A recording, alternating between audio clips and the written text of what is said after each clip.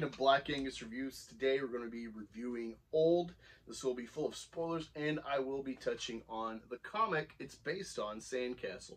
That's right, this film is another comic movie, but there's a lot of liberties taken. I feel it pretty much hits everything in the book. This really adds to and changes, tweaks a few things where it's not exactly the same, and omits one key thing in the ending to tell its own story, and it's crazy. Right away, if you're coming in wondering about the comic Sandcastle by Swiss author Pierre Levy, the twist ending is not from the book. It is an M. Night Shyamalan thing. It's his twist, signature Pepsi twist by M. Night.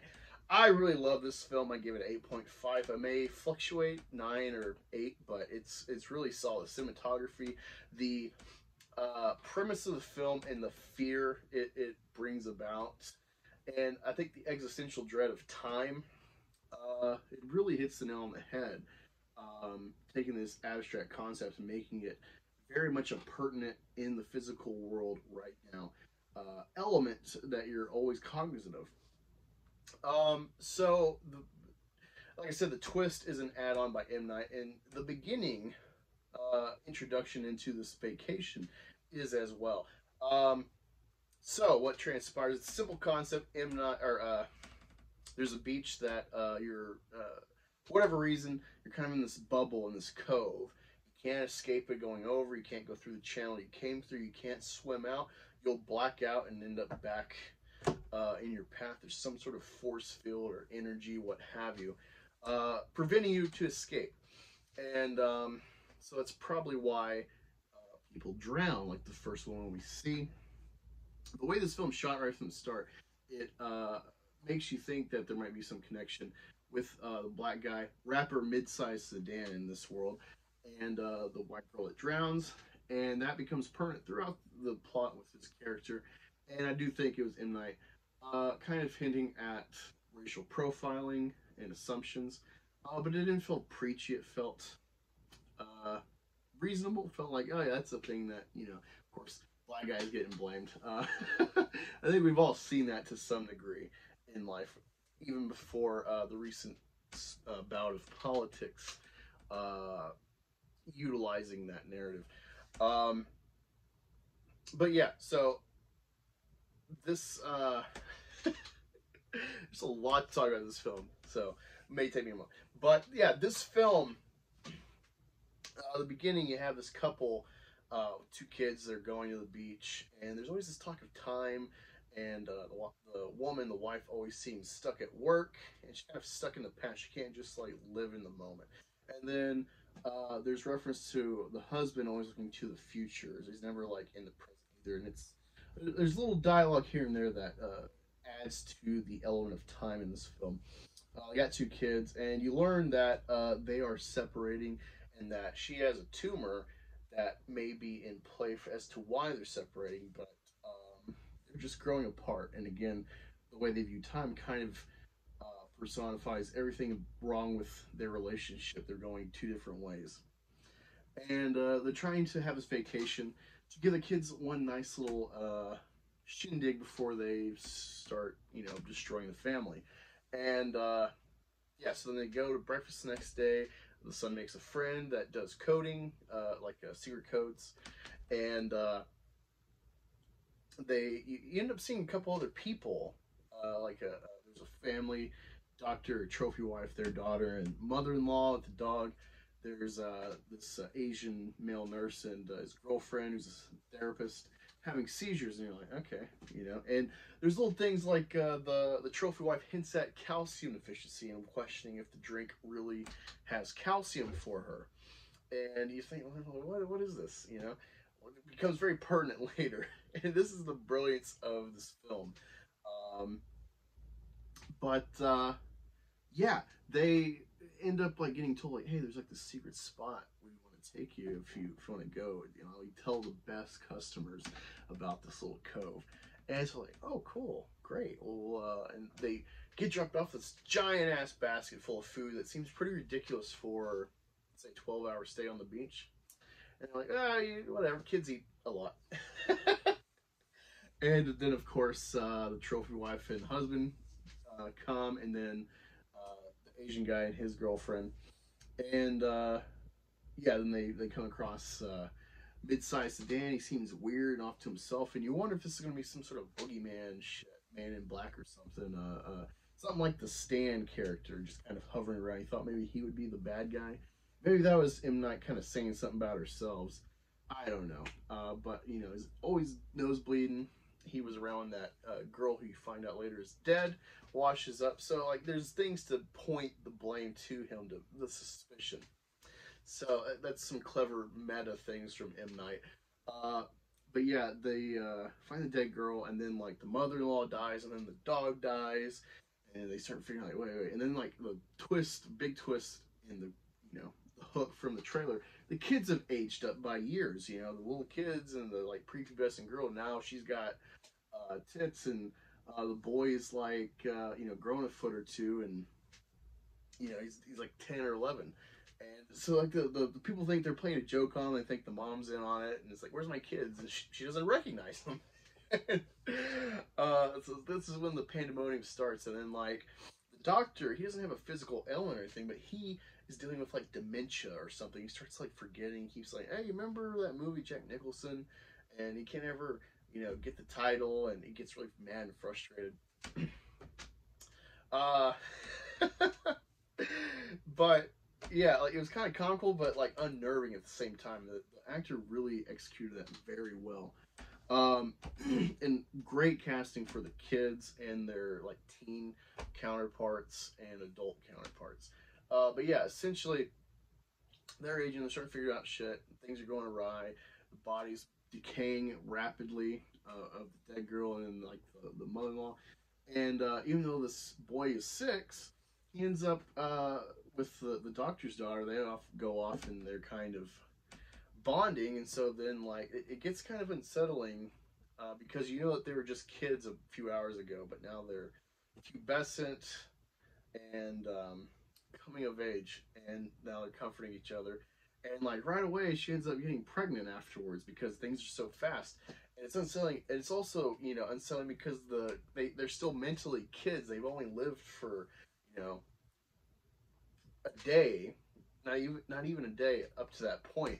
And now she's pregnant when she was not even pubescent yet. And she's got a big belly. And it's like, oh, she ate too much or something. Haha. It's like, you're pregnant. What the, you know? And this is a twist in the comic. So in the comic, she does have the baby, and it grows old with them and ends up, you know, you assuming, dying on the beach after everyone else has died. She's the youngest, but she makes it through that first day of being a baby. This film, M. Night, he twisted that. He fucking made this baby die, and it was like, fuck. Like, not only did you have the shock of of this baby being born from essentially babies, you know,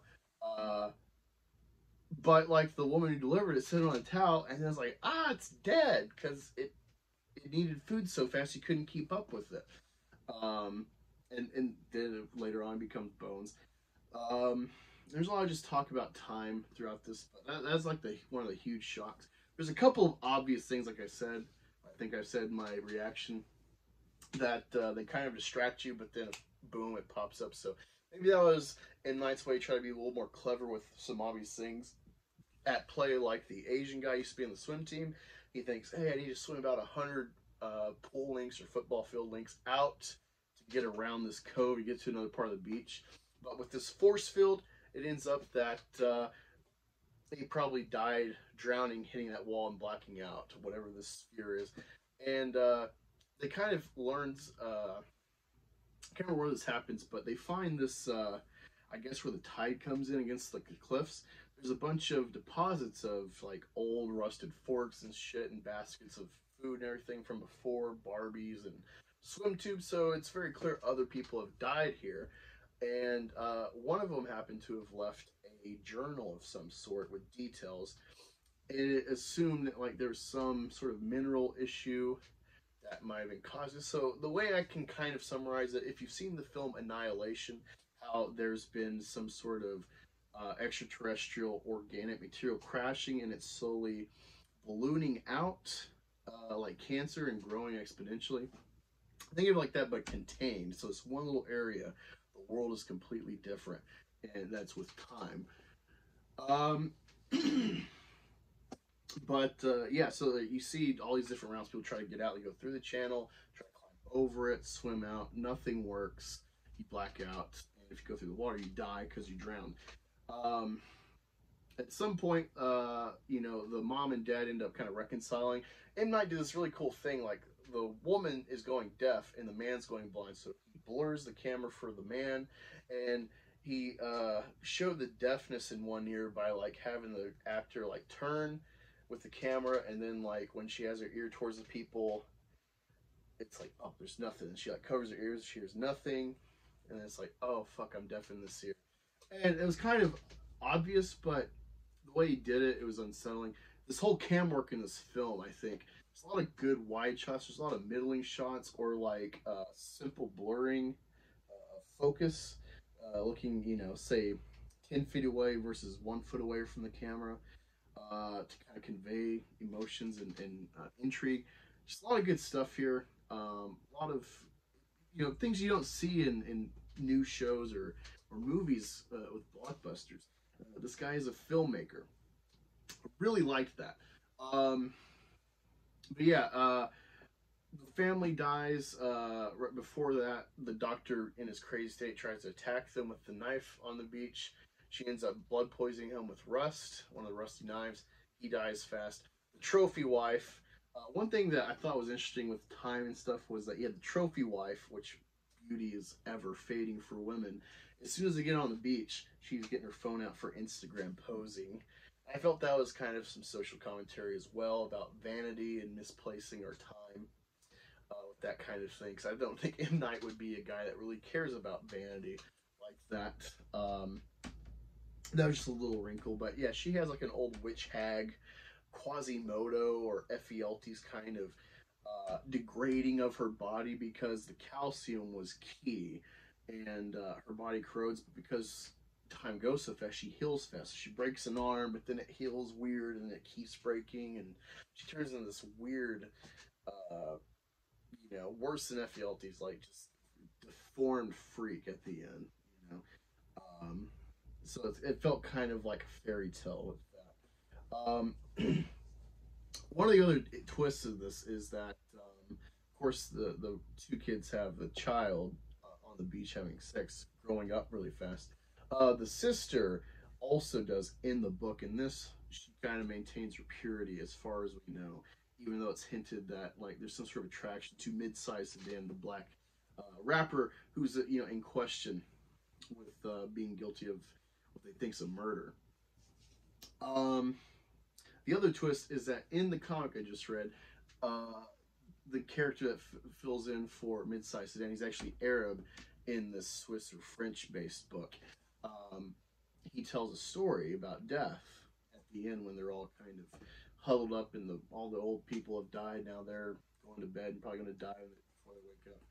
And he tells them the story about a half man who like comes to take your spirit.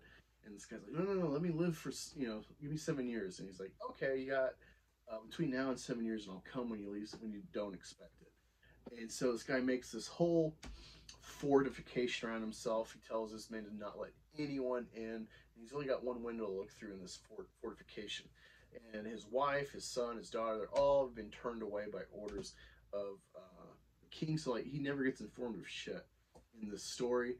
And then the half man comes, and he's like, oh, what about this and that? And he realizes like he never even touched snow when he looks at the mountain through the window, and how like he wasn't ever involved after that point with his family. So it's all about utilizing your time well. And I thought that was a really good message, and the way M. Night conveys it like really sticks with you. You can hate this film, but I think you'll really hate it for how visceral it was in how it delivered. But yeah, so it ends with the kids are like in their 50s now, and they're like, I got 13 hours left till we should be dead. So you want to like make a sandcastle?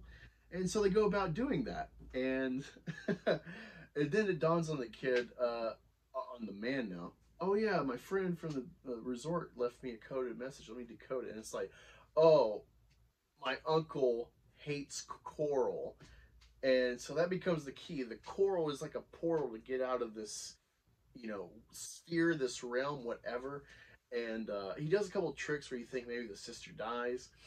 But there's a detail that's very key. Earlier in the film, at the beginning, the kid goes around on the beach resort asking, like, hi, I'm Blank and Blake. What do you do? What's your occupation? What's your name? And so he knew that one of those guys was a cop. Turns out, when they escaped this fucking beach, they kept the journal, and it had all these names of missing people. So he gives it to him and he's like, hey, call your guys to investigate this. And so that's essentially a loose thread that destroys this whole operation. The twist of this movie, I can't wait to see what people talk about this. This is a huge medical operation. So there's some sort of rock or something contained, like it's an asteroid or something, in this lab. So it turns out the drinks they give you, the cocktails, were actually based on your medical history and issues. They are testing medicine on you in a contained way that they can test the efficiency of a medicine for whatever illness in a day's time, given the patients. And you learn that they're on like test 73. So 72 other groups of people have died on this beach for medical testing. They don't really explain what the mineral is, the makeup of the beach that causes this anomaly. I guess you just kind of go with like Bermuda Triangle kind of just conspiracy theory. But there is this argument about, well, moment of silence for the dead who have been a sacrifice for the greater good of millions. And there's something to be said about that. That's kind of the end-all story of being a soldier, is you take the bullet for however many countless people at home. That's the risk you sign up for. But that's a voluntary thing, so it's a huge ethical issue. But it's also unsettling, And the cool thing, the observer, the guy who brings them to the beach, M. Night Shyamalan, that's his cameo, like always in his films, he cameos. He cameos as a guy watching people, and it's kind of spot on because he is a director, and so he's watching people as this villainous character. And like I said earlier, there's like little things that feel like maybe it's meta towards the audience viewing this whole debacle. And yeah, I don't know. It's just, I like the twist. I do feel it's going to be like 10 Cloverfield Lane, a very concise story that you're engaged in, and then the last little bit is just off the wall. Like, is this from another movie? I didn't mind it. I thought it was cool. I would love if he like had broke this into like the Unbreakable universe somehow. If these are like some villains for the overseer's son to battle or something. I don't know. That's just a little idea to throw out there. But I know it might's got at least another film for Universal. I enjoyed this because it made me dig into a new comic I didn't know about. So, yeah, one thing I'll say with the comic is there is consistent nudity of the children character, because like in the movie, the kids are aging, so their pants and their bathing suits are getting too tight, and so they have to keep like until they age up appropriately, they have to keep giving them like new clothes. That's something that's not accounted for in the book, so it's like they're nude or in a towel. If that's something that you can't deal with, that you can't handle, then I suggest refraining from the comic if that's something that's going to stand out for you. But otherwise, I think it's really cool, kind of Guillermo del Toro, kind of just like a lullaby of a fable. You're like, what, it's not really an explanation, it's just, really the lesson about time. I don't know, I think people can pick apart the plot and loop plot holes or whatever, but being engaged as just a straight audience member, I was enamored and enthralled by this film. I've always been a Shyamalan fan, even if he's had a bad film or two, like The Happening. So I'm glad to see him back. I'm glad to see a fresh take. a fresh take in film with the kind of standard stuff we get. Have you seen Old, or have you read Sandcastle? What did you think? If you've done both, what do you like about the contrast of the two works? Let me know in the comments. This is my take again, 8.5 out of 10. Would buy on Blu-ray or 4K. Definitely go check it out and see for yourself. Thank you for joining, and I will talk to you all later.